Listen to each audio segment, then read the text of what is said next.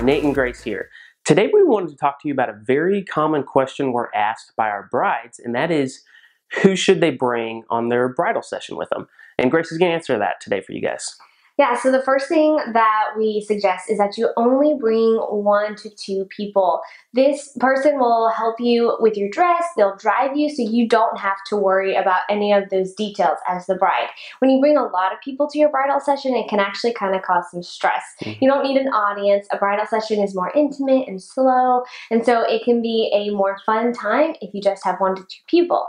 And so, I bet you're a lot like me and you've been looking forward to your bridal session. And I just want you to imagine how your mom is also feeling. She's been looking forward to this day just as much as you.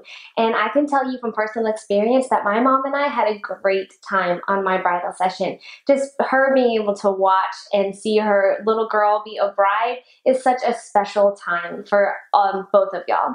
The other person you can bring is your maid or matron of honor, your best friend, the girl that's been with you there from the very beginning through the ups and the downs. This can also be such an awesome and fun time for y'all to have together. Yes, and guys, you can also go to our website if you want to see some beautiful images we've taken during bridal sessions. Go to galleries and then click bridals. Thanks for watching.